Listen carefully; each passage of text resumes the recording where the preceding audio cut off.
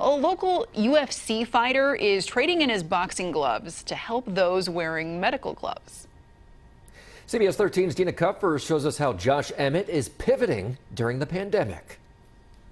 Sacramento is always in my corner when I'm fighting around the world, and this was my turn to give back to my city, my community. UFC fighter Josh Emmett has called Sacramento home since he was 6 months old.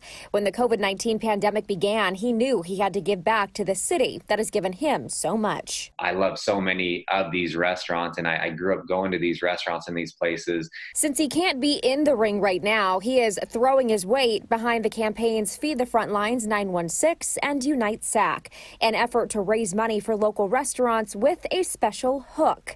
Meals are then provided to Sacramento healthcare workers on the front lines. A win-win for this UFC fighter. To most importantly support their staff and feed our healthcare workers that are risking their lives on a daily basis to protect you and I and our community. They're just super brave to me. They're heroes and warriors in my mind.